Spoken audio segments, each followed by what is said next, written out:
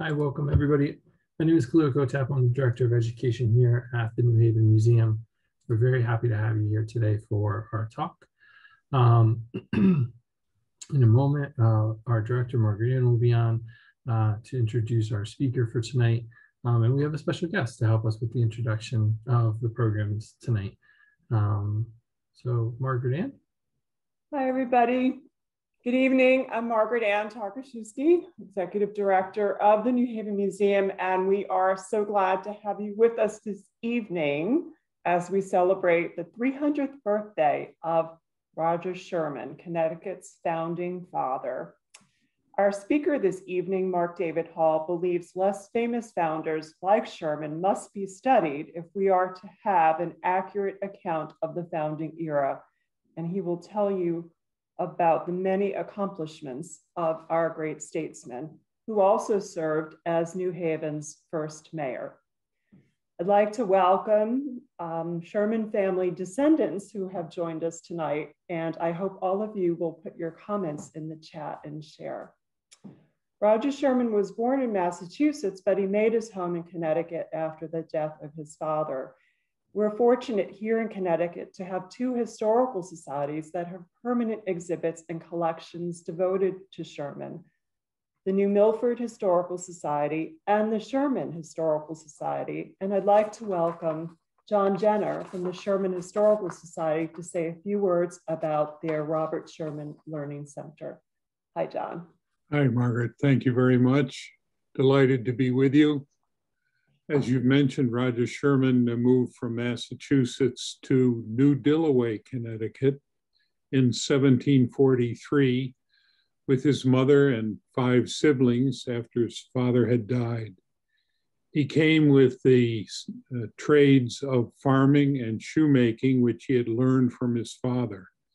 And while living here, he decided to learn surveying. He taught himself, because he wanted to afford to be able to send his young siblings to a formal education beyond the limited 6 years which he had enjoyed himself. In 1802, the state of Connecticut was petitioned by the citizens of the northern part of New Fairfield, Connecticut, to separately charter the northern 7 miles, which they did. And the residents here decided to name their new town Sherman in honor of their most famous resident. The Sherman Historical Society has continued to honor Roger Sherman, particularly through the exhibits that we have that relate to the trades which he practiced while he lived here. Our barn on the main part of our property in the center of Sherman has recently been undergoing a major restoration. And when that's complete, the farm exhibits will be returned to it, and they will honor the first of his trades. We have also inherited a building from the original Roger Sherman farm, and in it we have a permanent exhibit of shoemaking and surveying, the other 2 trades which he practiced while he was here.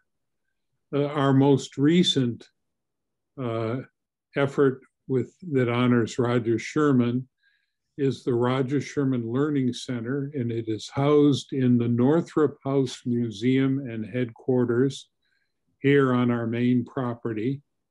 And it has a computer research center. It has an exhibit of the documents and memorabilia which we own, which relate to Roger Sherman. It has furnishings which range from very humble country furniture to a magnificent highboy, which represent his start as humble origins, and he rose to a position of great wealth and prominence as his life moved on. The main feature of this learning center is a 10-foot by 5-foot timeline, which depicts the major elements and accomplishments of his life over the period in which they occurred. And one of them, as you mentioned, is he was mayor of New Haven for quite a number of years. He and his brother started the first of their stores in New Milford, Connecticut, which, as most of you know, is near Sherman, a little west and north of New Haven. And that the Sherman Historical Society owns the old store in Sherman, Connecticut, where we further honor Roger Sherman with a permanent old store museum, revolving exhibits, and a very nice gift shop. So we hope that encourages you to pay a visit to Sherman. I would love to hear from you, and you can contact me on my email, johnjenner@gmail.com. That's JOHNJENNER@gmail.com. And I would be very pleased to hear from you and to arrange for your visit later on this year when we are again open. Thank you. Thank you, Margaret Ann. John, for being with us. Now I'd like to welcome our speaker. Mark David Hall is the Herbert Hoover Distinguished Professor of Politics and Faculty Fellow in the Honors Program at George Fox University. He is also an associated faculty member at the Center for the Study of Law and Religion at Emory University and a senior fellow at Baylor University's Institute for Studies of Religion. Yes. He earned a BA in political science from Wheaton College and a PhD in government from the University of Virginia. He has written, edited, or co-edited a dozen books. Among them, Did America Have a Christian Founding? Separating Modern Myth from Historical Truth, Great Christian Jurist in American History, America and the Just War Tradition, A History of US Conflicts, Faith and the Founders of the American Republic, Roger Sherman and the Creation of the American Republic, and America's Forgotten Founders. Thank you for being with us. Well, thank you so much for having me. It's a real privilege. Usually when I speak about Sherman, I complain that no one knows who he is, but I suspect with this audience, everyone knows who he is, and that's wonderful. And to have Sherman descendants in the audience, that's just fantastic. And I look forward to hearing some of your stories. So as you all know, particularly Sherman is literally the only founder to help draft and sign the Declarations and Resolves, the 1774 document, the Articles of Association, the Declaration of Independence, the Articles of Confederation, the US Constitution, and the Bill of Rights. And yet, like I said, very few Americans know who he is. Maybe sometimes in textbooks they mention that he put together the Connecticut Compromise with Oliver Ellsworth, but usually most people can't say much more than that. So what I want to do is just provide an overview of his life and his contributions to the founding of our nation, and also explore a few reasons why he's not better known today. I suspect, again, with this crowd, you all are already celebrating the 300th anniversary of his birth. But if you weren't doing it before now, hopefully by the end of this talk, you will join me in doing so. All right. So as John already began telling the story, Sherman was born on April 19th, 1721 in Massachusetts. After the death of his father, he moved with his siblings and mother. He walked, I understand, to Connecticut, where he worked as a cobbler, a surveyor, and a store owner. No, Sherman never went to college, but he was a voracious learner. He taught himself advanced mathematics, and in 1750, he began publishing a popular almanac, which he issued annually for a decade. He also taught himself law and was admitted to the Litchfield Bar in 1754. So as Sherman prospered professionally, he was selected for a variety of local offices and was elected to several terms in the lower house of Connecticut's General Assembly. In 1760, after the death of his first wife, with whom he had 7 children, he moved to New Haven and opened a store next to Yale College. There he married Rebecca Prescott about 3 years later, and the two had 8 children, which is 15 children if you're counting. And during these years, he was appointed as an elder in his church, which was not a trivial matter in Congregational New England, and he served for many years as Yale's treasurer. In 1766, Connecticut voters elected Sherman to be one of 12 members of the upper house of the Connecticut legislature. Traditionally, 4 assistants were selected by the General Assembly to serve with the deputy governor as judges on Connecticut's Superior Court. Sherman was appointed to this court in 1766, and he held both offices, that is, serving in the upper house and serving on the court, until 1785, when he was forced to resign from the legislature. And as was already noted, he served as the first mayor of New Haven from 1784 until his death in 1793. All right, so beginning with the Stamp Act crisis of 1765, Sherman was a consistent opponent of what he considered to be Parliament's abuse of power. His views were recorded well by John Adams, who, after meeting Sherman for the first time, recorded in his diary that Sherman is, quote, a solid, sensible man, that he had read Mr. Otis's Rights and etc. in 1764 and thought that he, that is Otis, conceded away the rights of Americans. He thought the reverse of the Declaratory Act was true, namely that the Parliament of Great Britain had authority to make laws for America in no cases whatsoever. Now, this is a very advanced position at the point. Other Americans eventually came to it, James Wilson, Thomas Jefferson, John Adams, and yet Sherman was articulating this at least as early as any of those folks. So of particular concern to Sherman, and this is something a lot of the history books mentions nowadays, there was a concern that for Sherman and his New England colleagues, that the crown, that the king would restrict the colonists' freedom of religion by appointing an Anglican bishop for North America. This fear was reinforced by the Stamp Act, which contained a reference to courts exercising ecclesiastical jurisdiction within the colonies. Sherman and his colleagues were also troubled by the Quebec Act of 1774. The act extended the colony of Quebec into what is now the American Midwest, permitting the use of French civil law and allowing Catholics to practice their faith and take oaths without reference to Protestantism. To the New England mind, these steps represented a significant retreat for the kingdom of God in North America. The seriousness with which Sherman took the perceived Catholic threat is evident from a 1766 letter where he asked, and here I'm quoting, if the secession according to the present establishment should cease for want of an heir, or if the Parliament should alter it and admit a papist to the crown, would not the colonies be at liberty to join with Britain or not?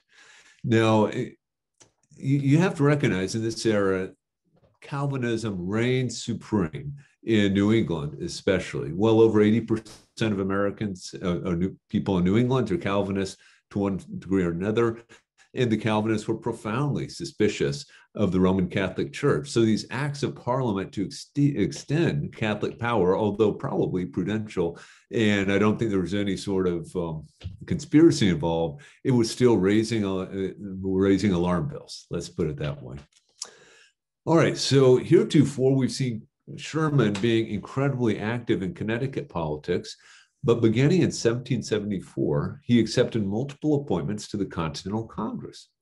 Here, he helped draft and sign the Declaration of Resolves, which, among other things, stipulated that colonists had, quote, by the immutable laws of nature, the principles of the English Constitution, and the several charters or compacts.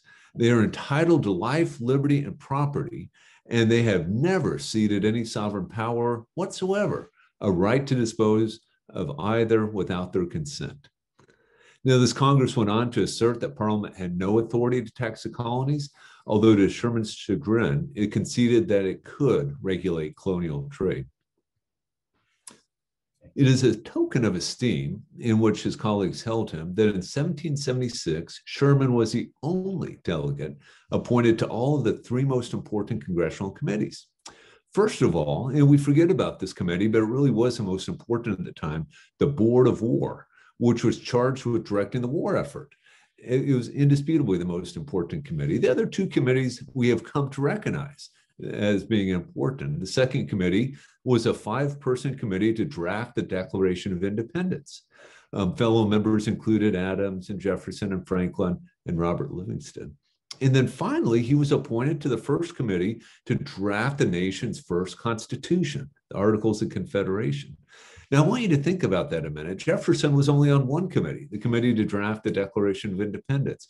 Sherman was the only one on 3. I think if you were to ask anyone in the Continental Congress in 1776, who are the real powerful delegates, who are the delegates that are respected the most, Sherman would be at the very top. Someone like Thomas Jefferson, always far more eloquent than Sherman ever was, he wasn't considered to be as important. That's why he was only on one of these committees, and he was able to take a stab at drafting the Declaration of Independence, which we associate with him, of course, although the other members of the committee made contributions, and it's hard to know exactly who did what in the final analysis. In the final analysis, the Declaration is a product of a committee. First is Committee of 5, and then the Continental Congress as a whole, because they changed the committee's draft in ways that Jefferson did not like. I say that not to take anything away from Thomas Jefferson. I went to Mr. Jefferson's university. I respect that founder. I'm just trying to suggest that sometimes we focus on some very few elite, bright thinkers, and we can neglect the influence of someone like a Sherman, who is maybe not as good at oratory and who never became president. And we'll talk about that a little bit later. Now, this is really cool, if you ask me. So shortly after independence, 1783 specifically, Sherman and the aptly named Richard Law accepted the task of revising all of Connecticut statutes. They worked on their project throughout the summer and fall of 1783, and the General Assembly approved the revisions with a few changes in 1784. Now, these revisions were particularly important because they're the first systematic review of the state's laws to be made without the oversight of Great Britain. Among Sherman's contributions was a religious liberty statute entitled An Act for Securing the Rights of Conscience in Matters of Religion to Christians of every denomination in the state. Now, even the title will suggest that this isn't maybe as robust of a religious liberty statute as we would want to see today, because it applies only to Christians. I think in Sherman's defense that it's probably the case that 99.99% of white citizens in Connecticut would have identified themselves as Christians. In fact, I'm not sure there were any non-Christians of European descent. I just said 99.99%. to be safe. All right, so the religious liberty statute did not separate church and state in Connecticut in any modern sense of that phrase.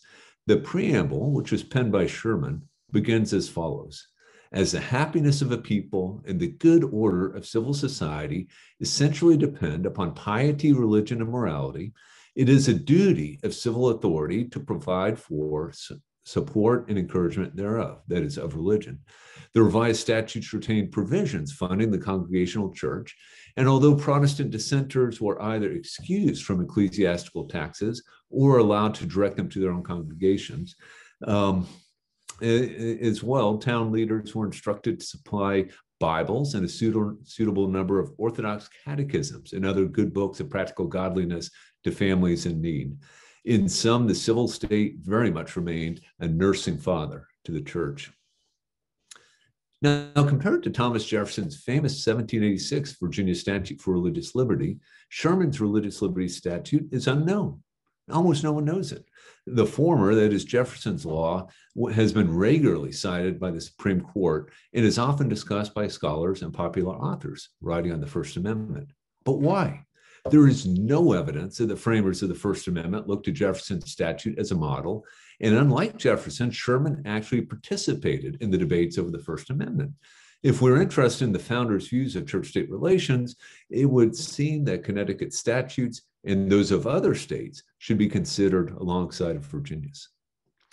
Now, there's another important contrast between Thomas Jefferson and Roger Sherman. Roger Sherman never owned an enslaved person. And in fact, he was a lifelong opponent of slavery. So in the same year that he was drafting these laws, he wrote a pamphlet in part to defend the Articles of Confederation and in part to defend the right of Native Americans.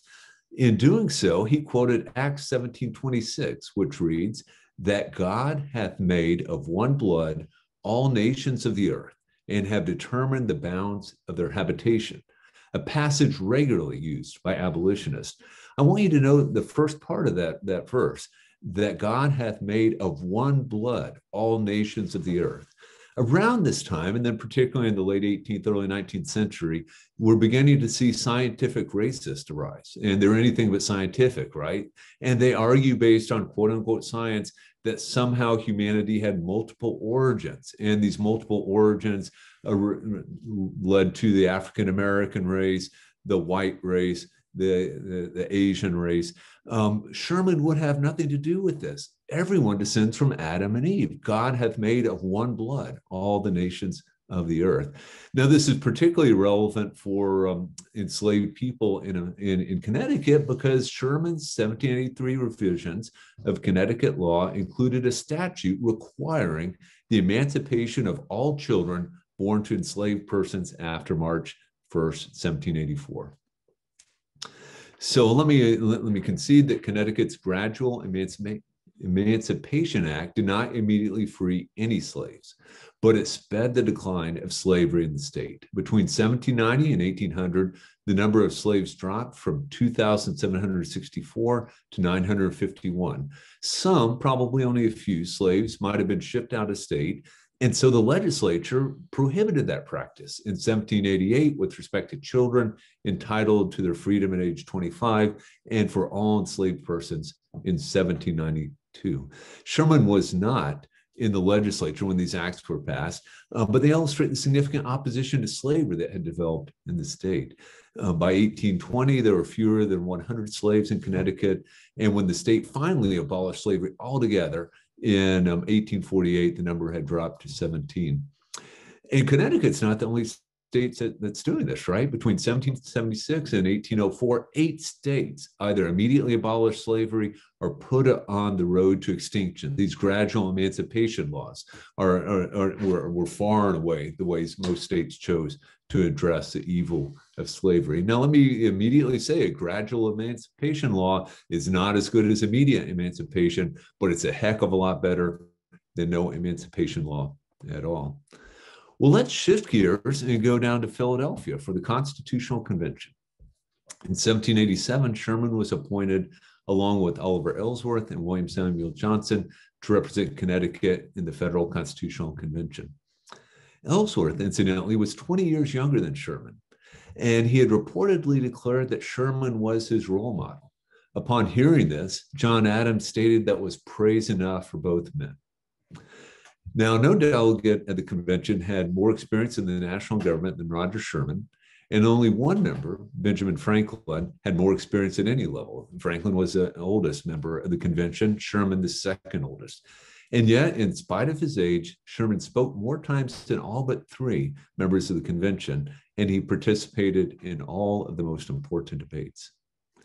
So Sherman arrived in Philadelphia convinced that Congress's powers needed to be strengthened, particularly with respect to raising money and managing commerce and currency.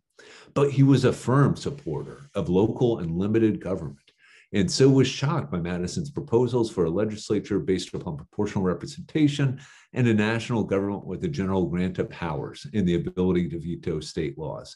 Sherman tenaciously fought each of these provisions, eventually winning equal representation for the states in the Senate and enumeration of Congress's powers. I'm thinking here about Article 1, Section 8, and the elimination of the national government's ability to veto state laws. Sherman's most important contribution at the Constitutional Convention was a Great or the Connecticut Compromise. When it became apparent that the large states would not accept retaining the Articles of Confederation provision for one state, one vote, and that small states would not agree to proportional representation alone, Sherman returned to an idea similar to one he had proposed in the Continental Congress. that membership in the House of Representatives be proportionally allocated based on state population, and that each state be represented equally in the Senate, and that senators be chosen by the state legislatures. His compromise was eventually accepted. Once Madison and Wilson were forced to concede equal representation of the states in the Senate and an enumeration of Congress's powers, they began to push for a stronger executive. Sherman, who distrusted concentrated powers in any institution, again fought them with vigor. He would have required the president to work in conjunction with the council. He would have opposed giving him a veto, and he fought every attempt to give him prerogative powers, that is, the sort of powers the king had.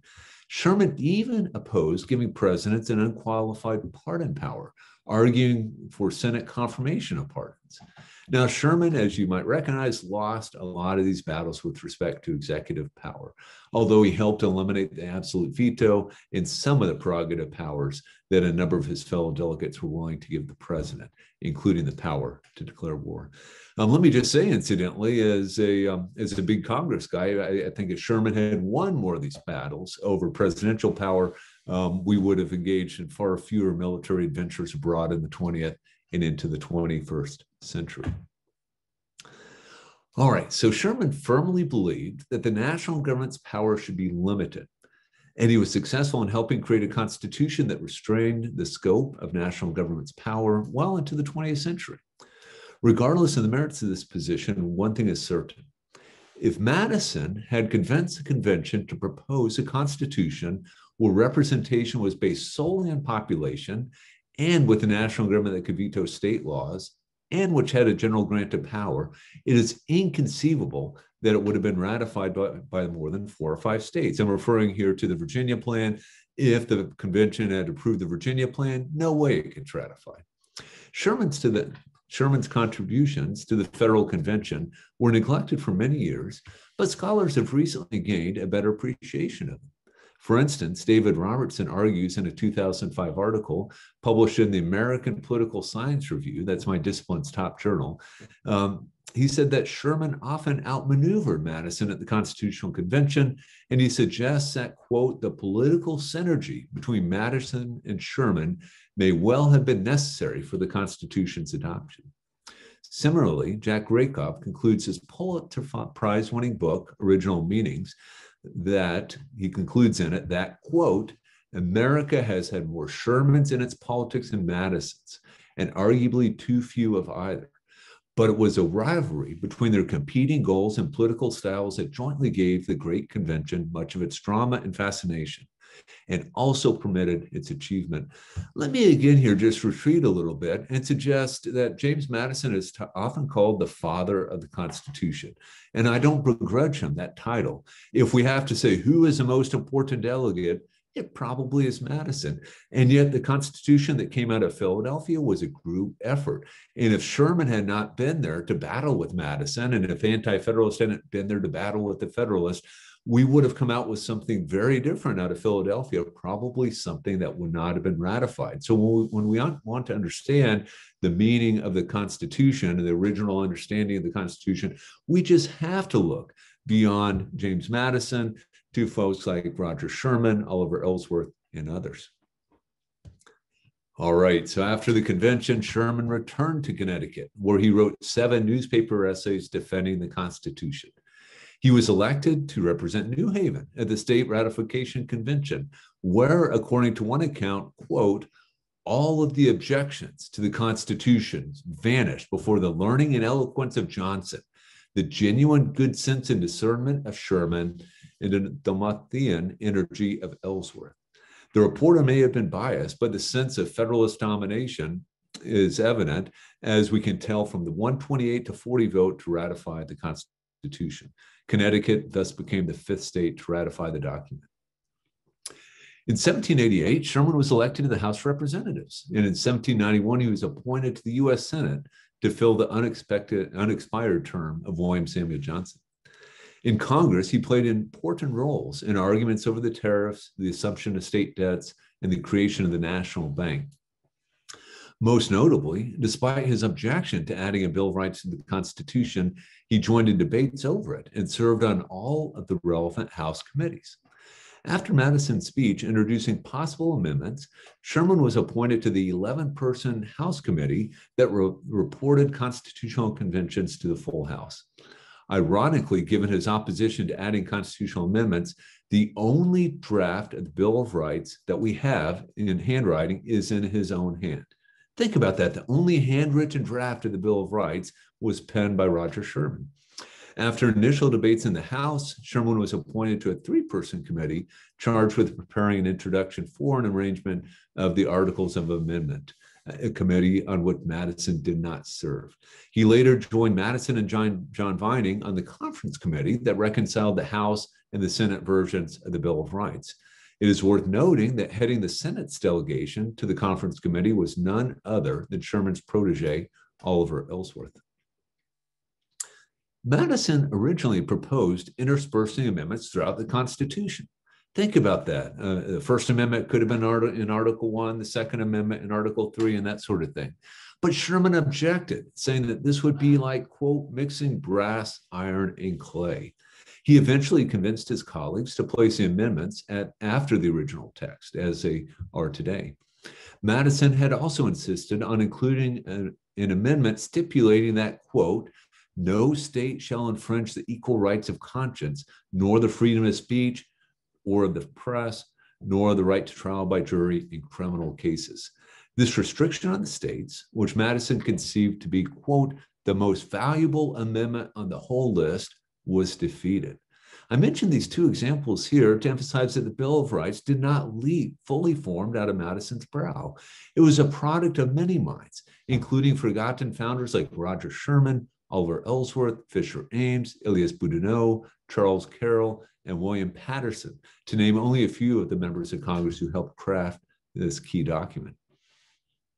Scholars and jurists interested in the original intent of those who wrote the First Amendment's religion clause consider a variety of sources. They need to do that. Other than the records of the debates over the amendments themselves, what better source than the words and deeds of representatives and senators who wrote the amendment? A good example of a relevant act may be found the day after, literally the day after the House approved the final wording in the Bill of Rights. Elias Boudinot, a representative from New Jersey and later president of the American Bible Society, proposed that the president recommend a day of public thanksgiving and prayer. In response to objections by Adonias Burke and Thomas Tucker that such a practice mimicked European customs or should be done by the states, Sherman was recorded as, quote, justifying the practice of Thanksgiving on any signal event, not only as a laudable one in itself, but as warranted by a number of precedents in Holy Writ, that is the Bible. For instance, the solemn thanksgiving and rejoicing which took place in the time of Solomon after the building of the temple was a case in point. This example, he thought, worthy of Christian imitation on the present occasion, and he would agree with the gentleman who moved the resolution. So the House agreed with Boudinot and Sherman. They appointed those two and Peter Sylvester to a committee to communicate with their counterparts in the Senate. Congress eventually requested George Washington to issue his famous 1789 Thanksgiving Day proclamation.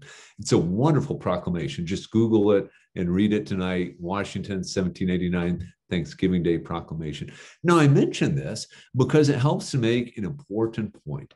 In the 1947 Establishment Clause case of Everson versus the Board of Education, Justice Wiley Rutledge observed that, quote, no provision of the Constitution is more closely tied to or given content by its generating history than the religion clause of the First Amendment. It is at once a refined product and a terse summation of that history.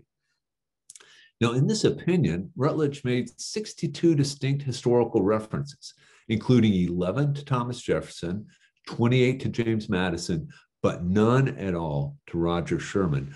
Other justices have followed suit. So since 1947, justices have made 189 distinct appeals to James Madison, 112 to Jefferson, and only 3 to Roger Sherman.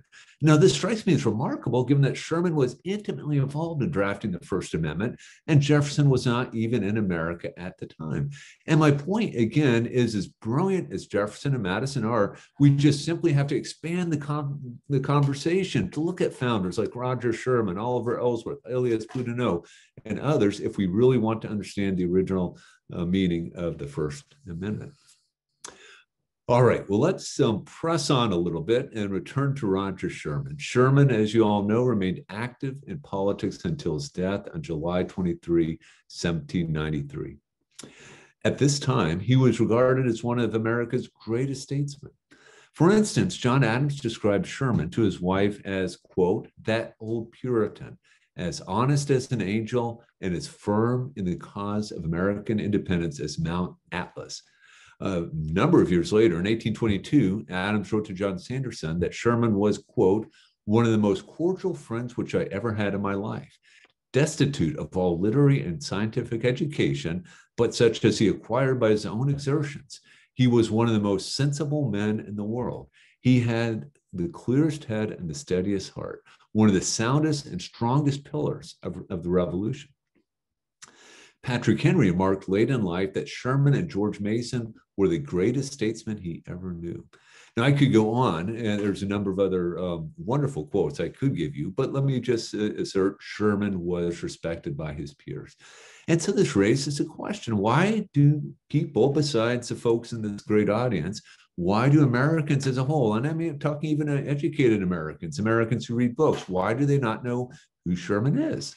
Well, let me go on to give a couple of reasons. First of all, Sherman died relatively early in our new republic. He didn't go on to play a major role in the new republic. We tend to know founders who went on to hold very important national office, especially the presidency, right? Think about it. George Washington, John Adams, Thomas Jefferson, James Madison all became president of the United States. Of course, Sherman died too early to do that. He wouldn't have been elected president anyway, but dying early in the new republic certainly didn't help. Someone like Alexander Hamilton, we know, of course, because he was such a flashy person and played such a key role in the new national government. The only exception to this rule, I think, has been Franklin, who also died early in the new republic. And yet, of course, he's such an extraordinary person, such a fascinating story that I think that helps explain it. So Sherman, he died a bit too early in the new republic because he was so old, right? He was born far earlier before almost any founder except for Franklin. Secondly, and this is very important, Sherman left relatively few papers with which scholars can work. Liberty Fund Press published about a decade ago a one-volume edited edition of his papers that I edited, and it contains literally every interesting speech he gave, essay he wrote, and that sort of thing. One volume. Whereas when you look at the papers of even Alexander Hamilton, who died way too young, I think there's something like 35 volumes. The Adams family papers are going to be over 100 volumes by the time they're done. Washington papers, Madison papers, dozens and dozens. Scholars can work with these papers, whereas with Sherman, you have a lot less with which to work. As well, I want to suggest that Sherman was not a radical thinker or a stirring orator like Thomas Jefferson was, I think it's fair to say. Indeed, though, he brought much needed common sense to constitutional bodies. In the Constitutional Convention, Robert Yates reported him as commenting, "I am not fond of speculation. I would rather proceed on experimental ground," which he meant on the grounds of experience. Similarly, in an essay defending the proposed Constitution, Sherman wrote, "Philosophy may mislead you. Ask experience." My favorite story is when a young representative asked why Sherman was not giving a speech about an issue that he was interested in. Sherman responds simply, "Minorities talk, majorities vote. There's no need to give a speech if you got the votes lined up," right? And then finally, I want to suggest that many of Sherman's opinions are unfashionable today. Throughout my talk, I emphasized that Sherman did not share a modern understanding of the separation of church and state. Because of this, many writers who today, or jurists who favor a strict separation of church and state, don't like to go to founders like Sherman. They much prefer to go to Jefferson and Madison because these two founders embraced a greater degree of separation between church and state than a founder like Sherman, Ellsworth, and others. All right. So famous founders like Franklin, Jefferson, Madison, and Hamilton are indisputably brilliant, eloquent, and influential. However, they do not necessarily represent the founders' views well. As a historical matter, If we want to consider the most interesting or progressive founders, it makes sense to focus on them. But if, as a matter of history, we want to understand the founders as a body, it is necessary to move beyond these fascinating few. We have to consider people like Sherman and Ellsworth and Boudinot, and I keep going on, but it's Sherman's birthday, so we'll focus on that. Let me quote with a early 19th century reflection by Yale President Timothy Dwight. He wrote of Mr. Sherman, he called him Mr. Sherman. Mr. Sherman possessed a powerful mind and habits of industry, which no difficulties could discourage and no toil impair.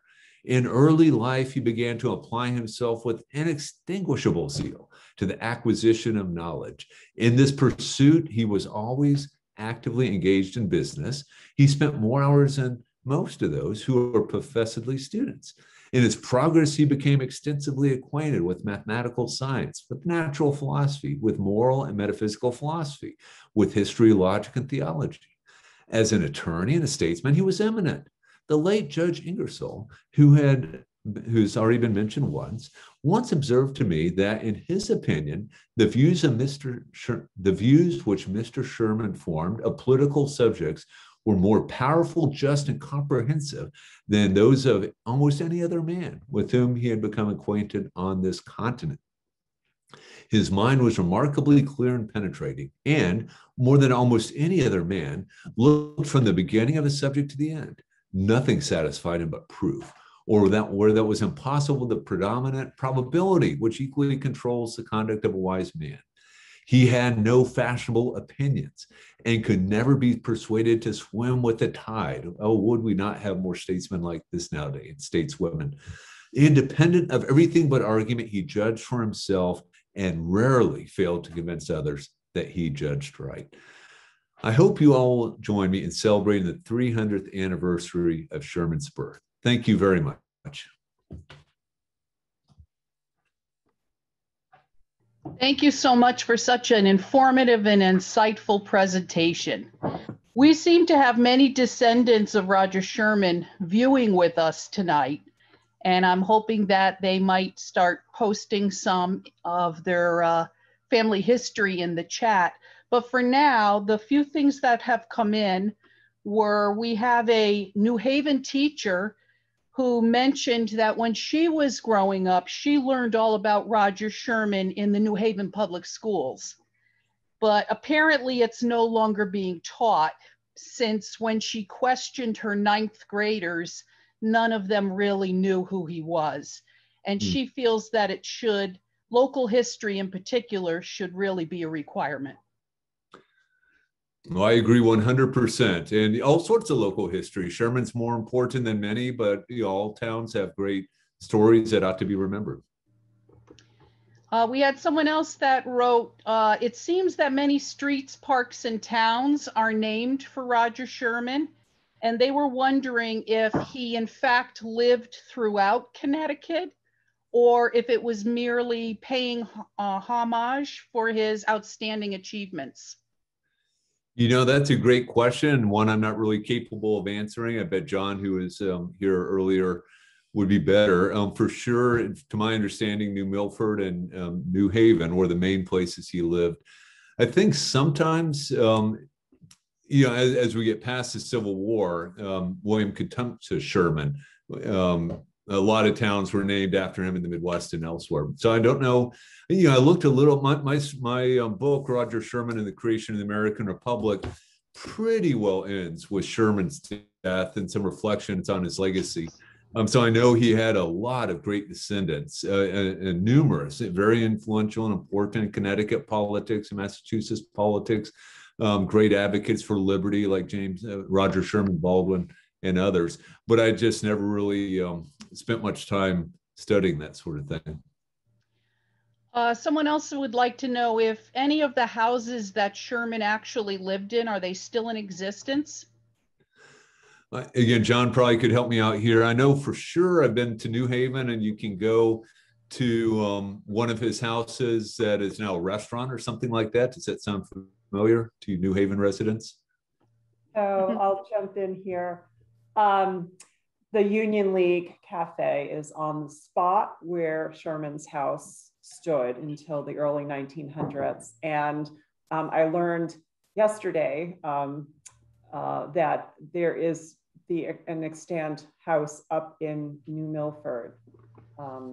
It's not operated by the Historical Society, it's privately owned. But again, if you contact New Milford Historical Society, they could tell you more about that. Someone else is wondering if Roger Sherman knew Jonathan Edwards. Roger Sherman was a huge fan of Jonathan Edwards Sr. Jonathan Edwards Jr. was a minister at his church. And Jonathan Edwards Jr., like his daddy, had a tendency to make his parishioners mad at him. And it's reported that he only held on as long as he did because Jonathan Edwards Jr. had the support of Roger Sherman. In his library, there's a very nice list of the books he owned. I believe he owned all of the books that had been published at his death by Jonathan Edwards Sr. So yeah, he was well-read in theology, and he cared deeply about Calvinism, I think, even more specifically. We have an audience member who says Roger Sherman was her 5 times great-grandfather, and she believes her granddaughter is in attendance tonight as well. And someone else is wondering, how much time did Roger Sherman spend in Philadelphia and Washington thinking about those 15 children at home? Yeah, I've wondered that as well. And some of his children, especially from his first marriage, did not turn out as well as I'm sure he would have liked. Yeah, he was gone from home quite a bit. Yeah, he really was serving wherever the Continental Congress happened to meet. He, of course, died before Washington, D.C. came online. And so places, the first Federal Congress met in New York City and then Philadelphia, so they were a bit more accessible to him. But yeah, away from home quite a bit. I think that's very fair and maybe even a fair critique. We have somebody who says that they are a great-granddaughter times 6. And her dad is watching tonight and thanks you for this. And someone else who grew up in Sherman, Connecticut says that students there do learn about Roger Sherman. Thank goodness. No, they should. Yeah, for the life of me, I think every school child in Connecticut at least should learn about him. He's one of the greatest statesmen ever produced by your fine state. There are others, of course, but one of the greatest. Another audience member says they're embarrassed to say that they're near 50 and never even knew of Sherman's significance. Thank you so much for hosting this important story and contribution of our history. Someone else is asking, are there any letters or correspondence between Madison and Sherman? There are a few, and I'll try to reconstitute this in my mind. I hope I can get it right. When there is an extensive correspondence, but when they were debating the constitutionality of the bank, how did it go? Sherman passes a note to James Madison, basically highlighting the fact that Congress has only enumerated powers, and powers not enumerated don't belong to Congress. And Madison handed it back with a little carroted in expressly, suggesting that there are implied powers as well. I botched that story. It's in my Roger Sherman book, and that document is reprinted in the collected works of Roger Sherman, which incidentally, that might sound like an esoteric scholarly work. It's published by Liberty Fund Press. I think you can order it for like $12.50 on Amazon if you have Amazon Prime, and you can get all you want to read of Roger Sherman. Someone else would like to know about Sherman's second wife. Do we know anything about her? I just don't know that much about her. I'm more of an intellectual historian, so I was very much dealing with ideas and its debates and that sort of thing. Chris Collier has the best biography of Sherman, and so that's where I would go to find out information about her. I do not recall that he provides all that much information, though. So that might be a subject, actually, a fine subject for someone looking for a research project. What caused Sherman to pass away? Was it a health issue? You know, I think it was just old age. I forget exactly. Well, we could probably do the math, right? 70, so 70, early 70s, something. Yeah, I'm sure it was a health issue, and I don't remember. Maybe Chris Collier would give an explanation, but I think it was just simply old age. And of course, in this era, without medical technology that we have today, he lived to a ripe old age. Someone said that in Plainfield, New Jersey, they know all about Roger Sherman because his great-great-grandson was a World War I U.S. Army camouflage officer. All right, super. And another said Connecticut should require local history. It used to. It defines us and gives us perspective. And they are a descendant of Theophilus Eaton. And that, let's see, we have a fifth great grandson descended through his eldest son. You are right, his son did not turn out well.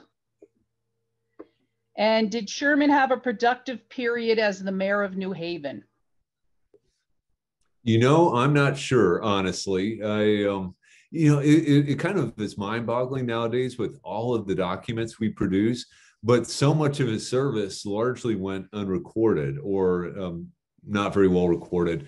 There might be more documents than I know of. I primarily focused on the debates in the Federal Convention and the Continental Congress, his first Federal Congress. I was kind of looking at that level of debate, but it might well be worthwhile to look into what he was actually able to do as the mayor of New Haven.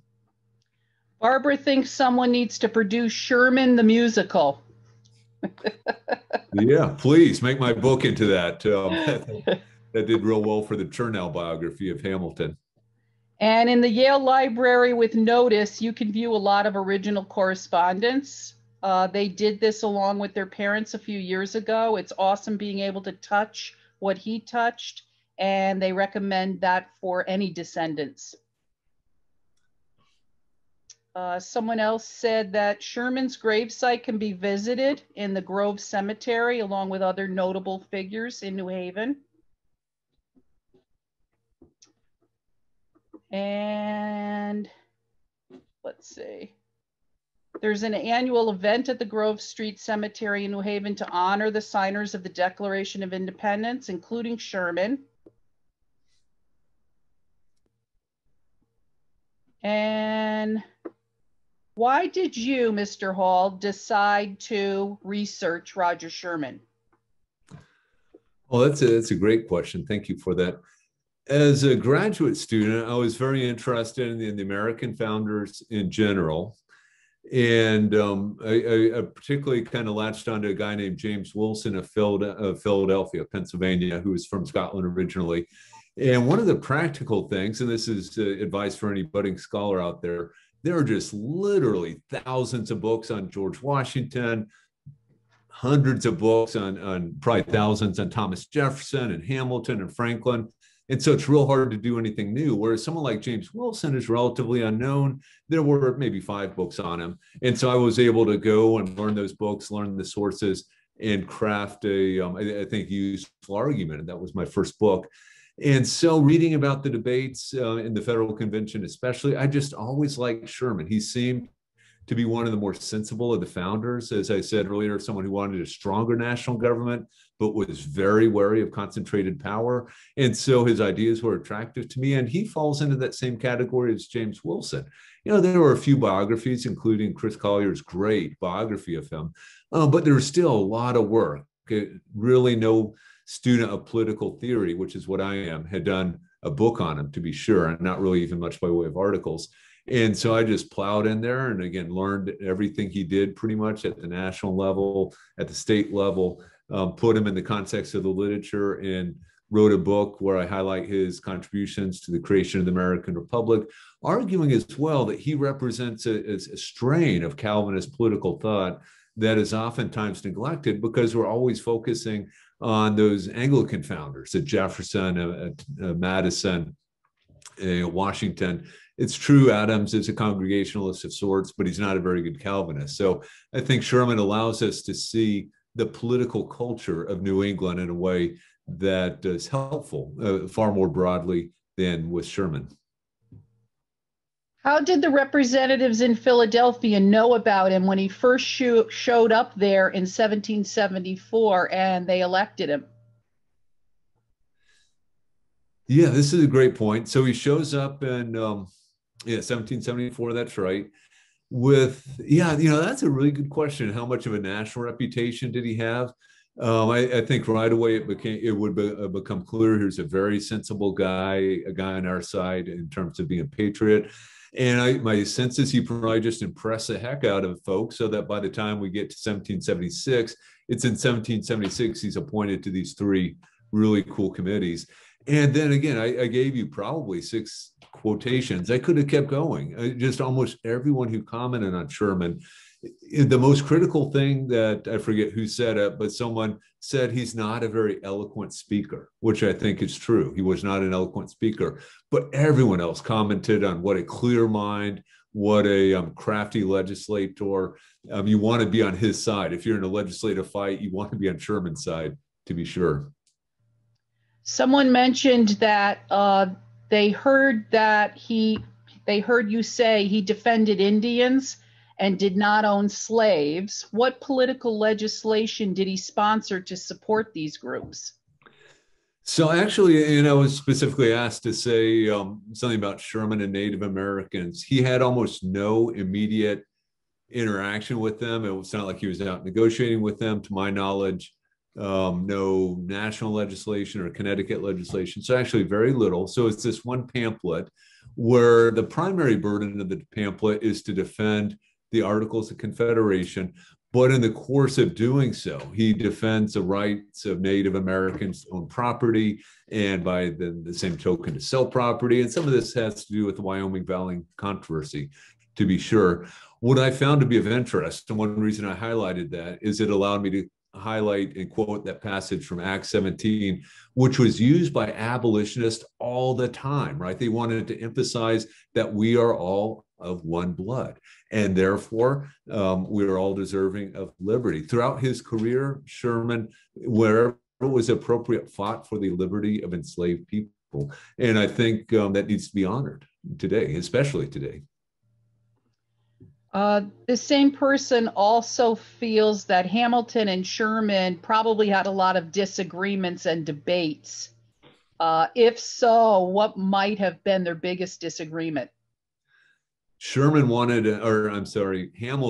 a very powerful national government and a very powerful executive. Sherman wanted a more powerful national government, but he wanted it to be strictly limited. And so he won a lot of the battles in the Federal Convention. We came out with the Article 1, Section 8, limitations on Congress's power, limitations that stayed in place more or less until the 1930s. We forget about that. Beginning in the mid-30s, they kind of got blown apart, and now the national government can do almost anything it wants. So Sherman would have liked that result. Hamilton would not have liked it. Hamilton would be far happier with the national government that we have today. By the same token, Sherman lost a lot of the battles over the powers of the presidency. Hamilton wanted a far more powerful presidency. And so Hamilton would have been very happy with even what the sort of power the president had in the 18th and 19th century, but then particularly the sort of power the president has come to assume in the 20th century. Hamilton would have liked that a lot more than Sherman would have. We had several people, including Margaret Ann, who think that he died of typhoid fever. All right, I will defer to that. That seems very plausible to me. And we have someone who said that he probably struggled as a Yankee down where politics in Virginia were very much a thing. I don't think you really went to Virginia. I think Philadelphia is probably about as south as he got, maybe, New Jersey, Philadelphia. But yeah, I think sometimes he and the Southern politicians, it was a very different. In Virginia, you have elite planters who tend to be sent to these constitutional conventions and that sort of thing, right? They're really elite, really rich. They have lots of enslaved people serving under them. Sherman comes from this very common background. He didn't go to college. he got some success in life, but he's certainly not an elite planter with all sorts of servants and that sort of thing. Yes, I think sometimes they definitely clashed. They did not get along as well as they might have. And yet Sherman was a master negotiator. He could put together coalitions and win a lot of important battles. Do you happen to know how many volumes did Sherman have in his personal library? If in my collected works of Roger Sherman, I leave a document that was from his estate when they were wrapping up his estate after he died. And I believe I think it was like 150 books, but then there was a second document that sort of categorized all sorts of pamphlets and printed sermons and other things. So a whole bunch of other printed stuff that were not books. I think we have to be careful, just as a lot of us do. Sometimes you might own books and then sell them when you're moving or that sort of thing. So we shouldn't assume those are the only 150 books that Sherman had. They were just the ones he had when he passed away. Do you know if Sherman had a view on the role of women in national politics? Yeah, this is a good question. I don't think Sherman questioned the mores of the day. Women just were certainly not serving in elected capacity. You have a rare woman like a Mercy Otis Warren who might write on politics, oftentimes under a pseudonym, and Abigail Adams who might give advice to her husband. But yeah, he certainly was not advocating for equal rights for women. And this isn't really a defense of him, but I'll just say almost no one was in this era. In the late 18th century America, no one was out there saying women should be able to vote or hold elective office or that sort of thing. That really begins in the 1830s when you get the early, what was then called the women's rights movement activists. According to the Virginians, New England didn't have a block in the constitutional battles. That's from Rick. Yes, I'm sorry, they didn't have a block. You mean they didn't always vote as a block? I believe that's what he meant. Yeah, I think it depends on the issues. And you're exactly right. Sometimes, the delegates from New York, they aren't really New England, right? But they're kind of up north. They had very different interests than the folks in New England. New York, of course, has wonderful deep water ports. New England doesn't. They have ports, but not the deep water type ports. And so there's a real incentive to have a national taxing authority for importation, whereas New York did not like that. And so, yeah, there was all sorts of disagreements. And I would hasten to say we tend to think in terms of North versus South, but there were great Federalists from the South, right? George Washington, James Madison. There were great anti-Federalists from the South, Patrick Henry, George Mason, and William Randolph. And you have anti-Federalists and Federalists from the North. Yes, I think there are some regional issues that come up from time to time. The votes involving slavery, whether or not we're going to ban the importation of slaves, or the Fugitive Slave Clause, and the Three-Fifths Compromise, those did tend to have more regional leanings. But even there was some disagreement. Margaret Ann has posted the link for the Sherman family papers that are at our Whitney Library for people if they're interested. And somebody said, what role did Oliver Ellsworth play in the Connecticut Compromise? And also, what happened to all of the almanacs? The almanacs you can find easily enough today. There's actually, I'm not sure if you can just go to any old library to find them, but definitely go. I think I went to the Connecticut State Library and was able to download PDFs of each and every one of them. So I have stored away on my computer these almanacs, and they're physically available. Of course, archivists are going to maybe hesitate to let you handle them when you can read them electronically. So they're around. The Connecticut Compromise is oftentimes credited to both Oliver Ellsworth and Roger Sherman. And so I kind of slid over that. The two were a team. The two worked together. The two were almost always on the same side, not quite always. And I think Oliver Ellsworth is another one of those great Americans that is worthy of study, who is all too often overlooked. Can it be said that Sherman was a student of the writings of the Enlightenment?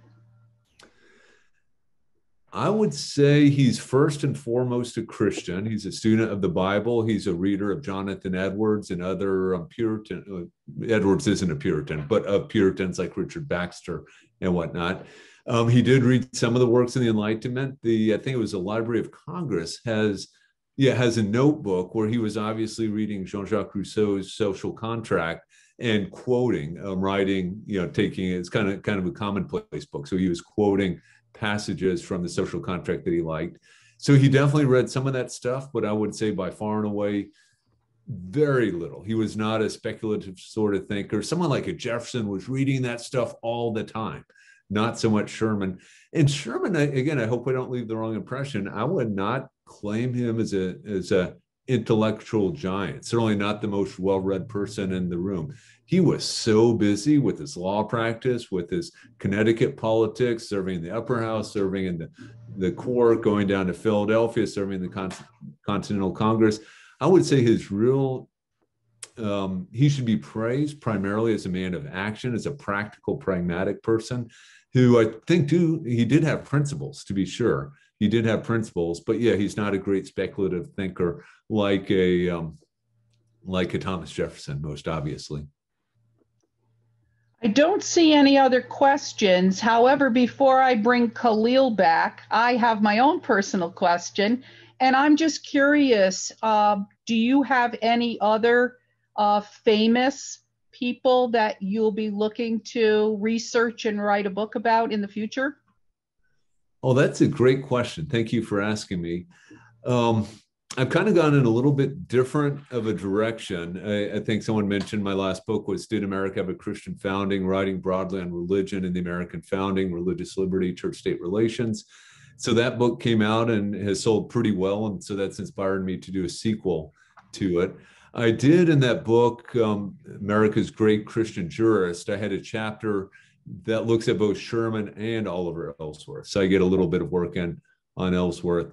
William Patterson of New Jersey strikes me as someone who certainly should have there's a good biography of him, but plenty of room for someone like me, maybe a younger Mark Hall, to write a book, William Patterson and the Creation of the American Republic, or something like that.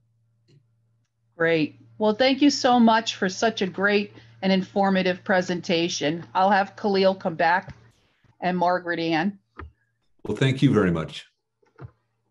So yes, thank you so much. It's been a fabulous, fabulous presentation. I'd like to also, just everybody who would like to hear a little bit more, please join us on Thursday for historian Peter Malia, who will be looking at New Haven's town records during the Revolutionary era. And he will also be addressing a little bit about Roger Sherman in our local history. So, and this talk will be remaining up on our Facebook page. So if anybody missed it, you can pass it on, and we'll put up links to it. So if you missed it or want to go back and listen to any part of it, more than welcome to. It'll be on our Facebook page. Lots of thank yous, Professor Hall. Thank you very much for having me. This is a great pleasure. so much. Good night.